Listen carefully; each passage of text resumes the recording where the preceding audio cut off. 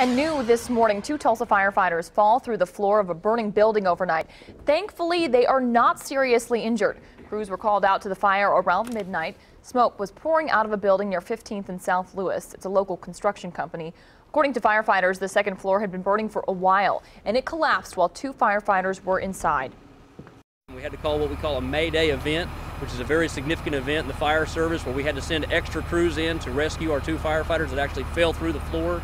Luckily, they were able to kind of self-evacuate, and our crews were able to bring them out. Both firefighters were checked out by EMSA and were not seriously injured. They even finished their shift. No one else was inside at the time, and the cause is still under investigation.